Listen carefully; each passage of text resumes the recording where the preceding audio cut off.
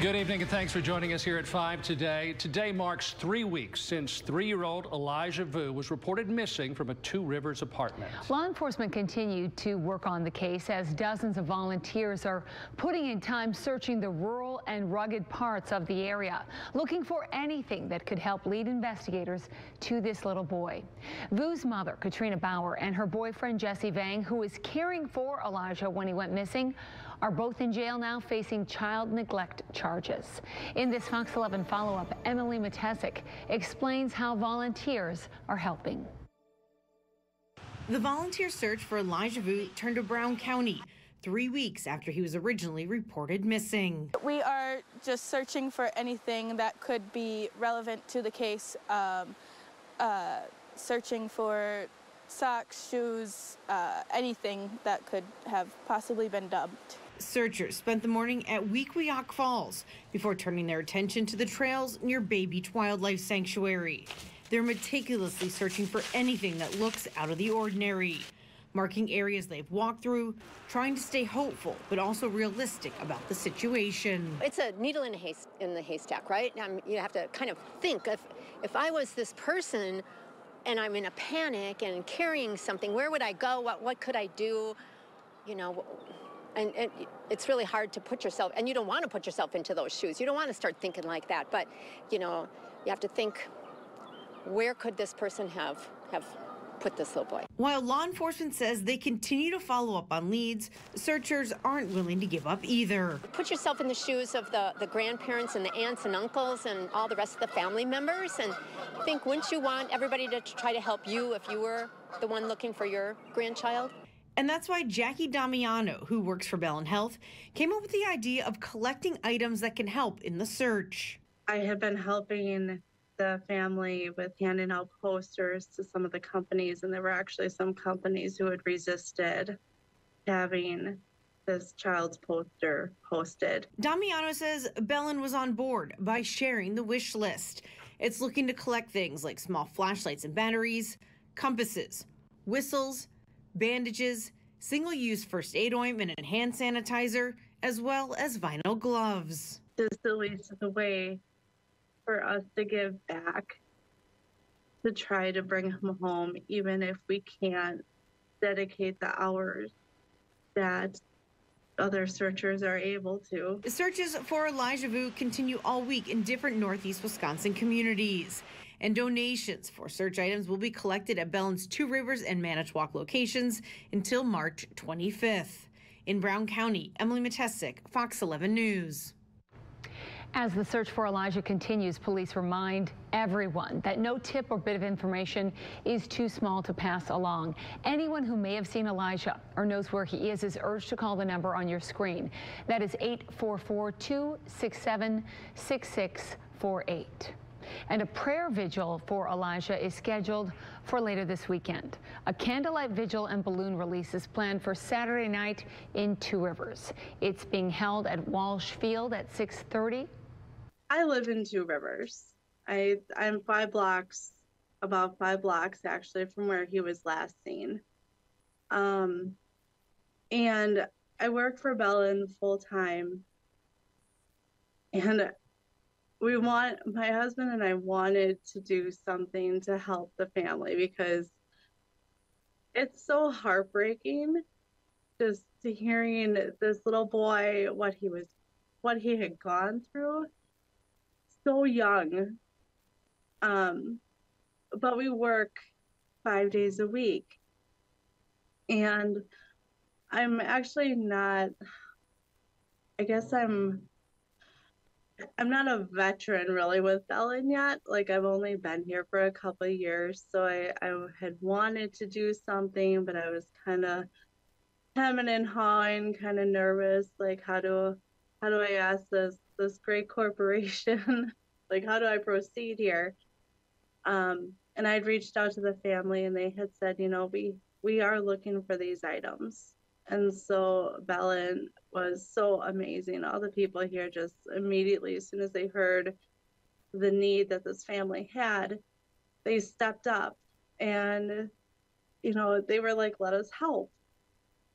And so this is kind of how we got here to where Bellin really decided to jump in and help this family, and I just hope that this is going to help bring them home and put an end to this awful story for this child. I'd say last week was probably when I first actually decided to suck it up. That's for Elijah, and just kind of put it out there like, hey, I had been helping the family with handing out posters to some of the companies, and there were actually some companies who had resisted having this child's poster posted. And so then I got the courage to step up and say, hey, can we do something? And it just kind of grew. Well, so I did get a message from a team of coworkers in the Oconto area. They have already mentioned that they will be sending us a box of whistles. Sounds like they're going to look into sending first aid kits. And I feel like some more will be coming in now that this actually just got released to our company today. So I'm expecting a lot more now to be pouring in. And I think I just posted on Facebook this drive yesterday. Actually, I just spoke with Linda yesterday. I had tried to be involved with help in searching when I can. So I'd reached out to her yesterday and asked her, if she had more specific items she would like to add. And I said, really, this is for your volunteers and for the family. Anything that we can do, just let us know what you need. So I think she's going to be compiling a list for us to go ahead and update. Well, compasses, it's Wisconsin, right? Lots of rural areas, lots of big rural areas. So no one wants to get lost, especially when you're not familiar with the area. Whistles, I'm guessing if they find something, because I know none of the searchers are going by themselves. So whistles, if they find anything out there. And first aid kits, again, it's rural Wisconsin. We're constantly getting beat up by the wetlands and forests and everything else. So I'm guessing that that's what that stuff is for. I keep thinking about how I feel like individually, almost a sense of responsibility, like he was in our community, and I feel like he was let down. And this at least is a way for us to give back, to try to bring him home, even if we can't dedicate the hours that other searchers are able to. This just hits so close to home, and I'm just thankful that we're able to do something to help. So that helps. My husband and I work in 2 different counties. I work in Sturgeon Bay, and I was working in Sturgeon Bay the day that he went missing.